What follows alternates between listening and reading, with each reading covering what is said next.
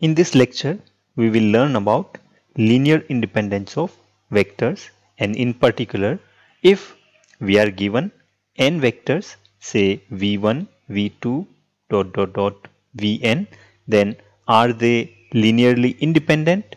And if not, then how many vectors out of these n vectors are linearly independent? Before we move to linear independence, let us understand few concepts which will be important in understanding linear independence of vectors. And first is linear combination of vectors. If we are given k vectors, say v1, v2, vk, and k scalars alpha 1, alpha 2, alpha k, then the expression alpha 1 v1 plus alpha 2 v2 plus plus alpha k vk is called linear combination of the vectors v1, v2 up to vk. And here note that for this linear combination to be a valid linear combination, all alpha i's cannot be 0, that is, at least one of the alpha i's should be non-zero. Next is linear dependence.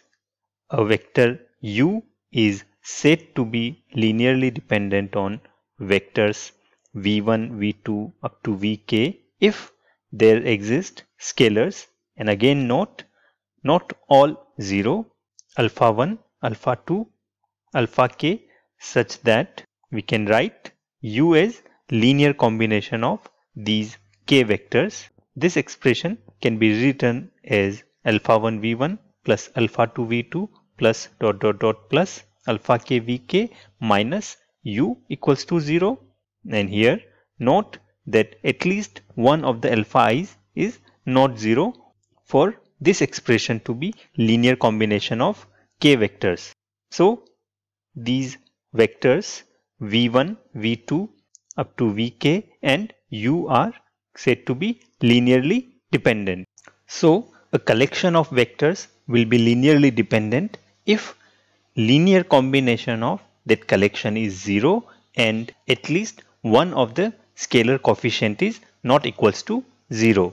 Now if n vectors v1, v2, vn are not linearly dependent, then they are called linearly independent. That means none of the vectors can be written as linear combination of remaining vectors. So from this we can write the general definition of linear independence of the vectors, that is, if v1, v2 vn are linearly independent, then for scalars alpha 1, alpha 2 alpha n, if alpha 1 v1 plus alpha 2 v2 plus plus alpha n vn is equals to 0, then this will be true only if all the alpha i's are equals to 0, because if any one of the alpha i's is not 0, then this expression will imply that the vectors are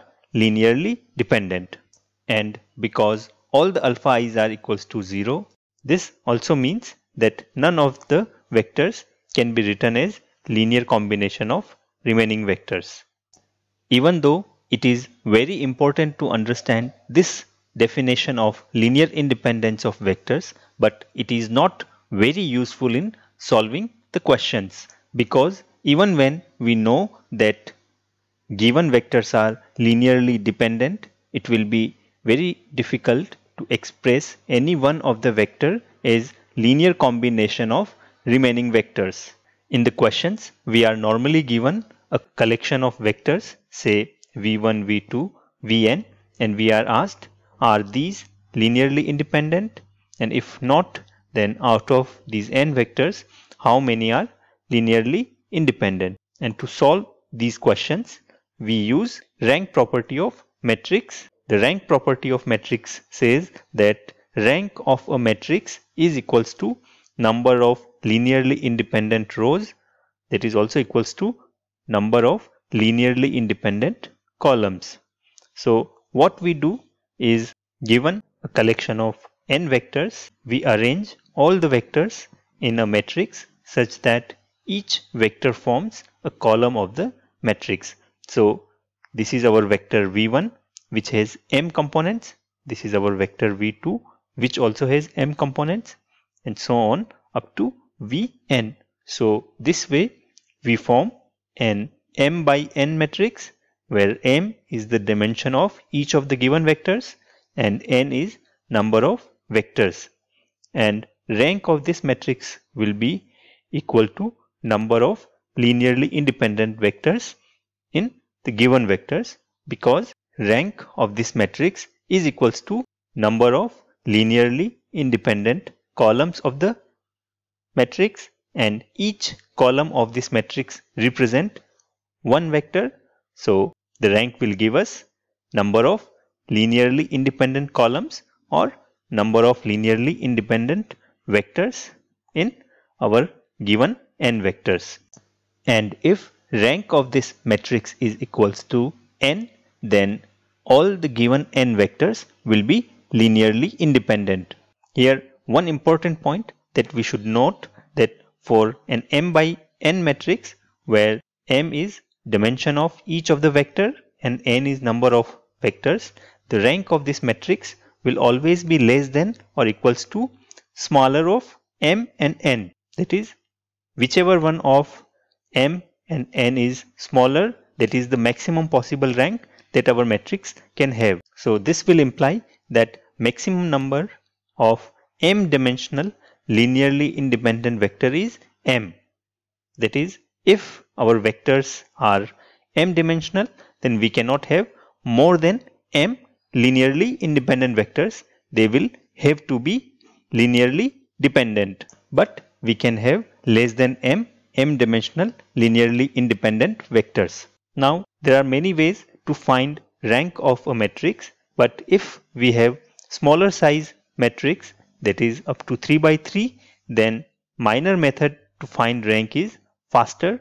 However, for bigger matrices, finding row echelon form is usually faster. So in that case, rank of the matrix is equals to number of pivot columns in row echelon form of the matrix. And to learn more about these two methods, you can watch my videos on the minor method and row echelon form method to find rank of a matrix.